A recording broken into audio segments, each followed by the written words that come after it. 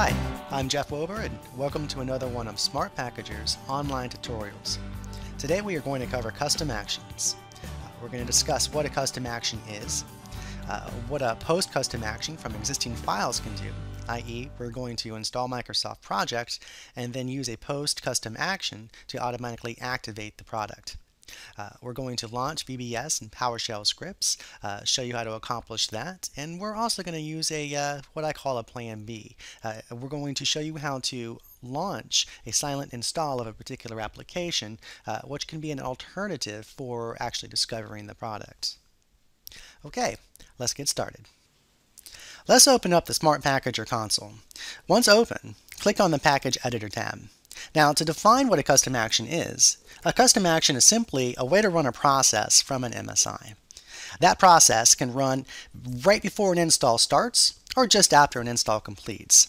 And the process can be an executable file, it could be a simple batch file, it could be a VBS script, or even a PowerShell script. The first example I want to show you is running a post-install custom action to activate project. The process is the same for most Microsoft applications. There's a file built into the package that can be run with a command line parameter /ACT to automatically activate Microsoft applications. It's a fantastic example of when to use a post-process custom action. I'm going to right-click on Project, click on Edit. This is going to open up the Smart Package Editor. Once it's open, go ahead and click on the Custom Action. From here, we can say Add. I can add a new custom action. Is it going to be an executable or a batch file? Is it going to be a VBS script? In this case, I'm going to leave it as an executable. I'm going to press Next, and it's going to ask me about my file information. Is it an embedded file, i.e., is it compressed with the rest of the source files? Is it an installed file? Is it part of the existing source files that the package is going to copy down? Or is it going to be a new file that you're going to add to the package? Or is it going to be in an existing file, something inside of the System32 folder, or somewhere that we can reference via a UNC path? Well, in this case, it's going to be an installed file, and it is an existing package file. I'm going to hit this drop down, and just give me a second to find it. The file that we're looking for is ospp.vbs, and it's at the root of the Office 12 folder. There's my root here, and then there is my ospp.vbs. It does have some command line parameters. In this case, it is going to be /ACT. I can press Next at this point, and you can see my sequence is pretty much grayed out because since this is an installed file, my only option is to run it after the install. It obviously won't be there before the install starts. The other option I have here is whether or not I want to wait for this action to complete. Basically, if your custom action is going to reboot your machine, you do not want to have that, you want to go ahead and uncheck that because we want to register it as a successful install. We don't want the MSI installer hanging around waiting for a process to complete, which in reality never is going to complete. So, for this example, I'm going to go ahead and leave it checked. We'll press Next and then Finish. And you can see our custom action there.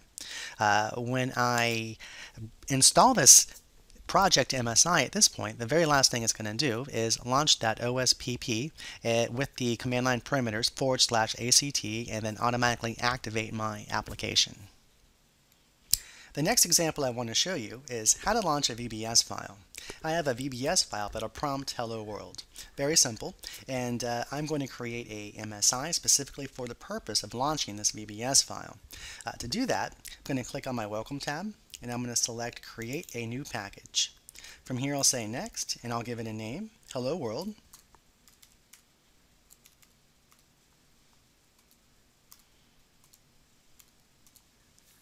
And my output folder, I'll leave that as the defaults.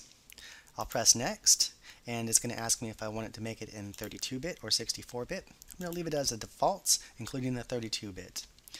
I'll press Next again.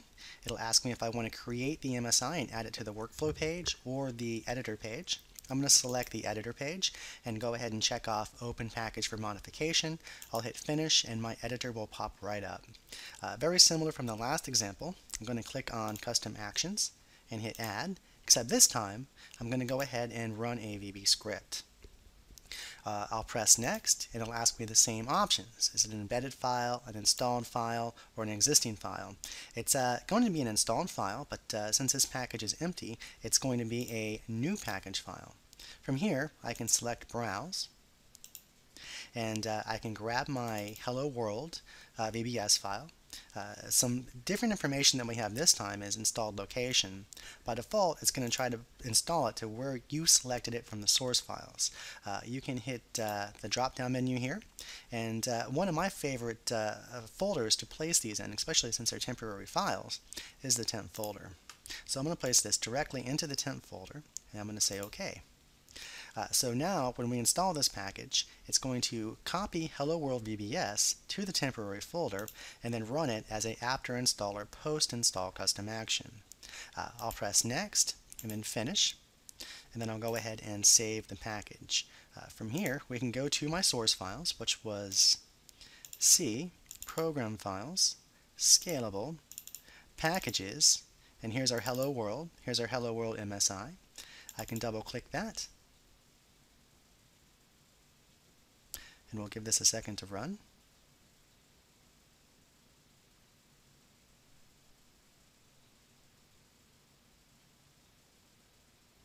And then there is our Hello World custom action launching.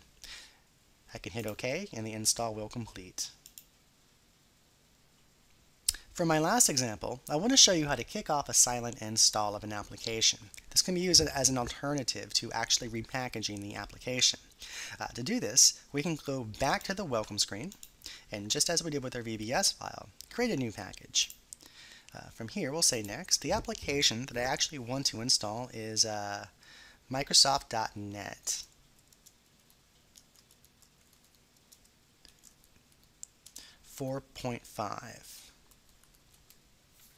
Here's our output folder. We'll press next, and then we'll go ahead and leave this as a default as well. 32-bit is fine. The MSI Schema version of 4.5 is fine as well. We'll press next again, and then just like with the VBS example, I want to add this to the editor page and then open the package for modification. From here, I want to go back down to my custom action, and I want to add in my installer for Microsoft.NET 4.5. I'll click on Add, run it in executable, press Next. It's going to be an installed file with a new package file, just like our VBS example, and our installer is right here, Microsoft.NET 4.51, both 32-bit and 64-bit supported. I'll hit Open, and I'll select our temporary folder, just like we did with our VBS. I'll press OK here, and for my additional parameters, I'll just add in what makes the install silent. In this case, it is /passive. I can press Next again and finish. And then once I save that, I will have an MSI that will not actually repackage Microsoft.NET, instead just extract it to the temporary directory and then launch it with a /passive option from the temporary directory. Okay, at this point, we should understand what custom actions are, how to configure post-install custom actions to do things like activate software, how to launch or call a VBS or PowerShell script, and even how to, alternatively than packaging up an application, how to launch a silent install. And the example we used was the Microsoft.NET with the passive command. I hope you guys enjoyed this online tutorial. Please visit scalablesmartpackager.com, and you can reach us at 512-501-2828. Thanks again.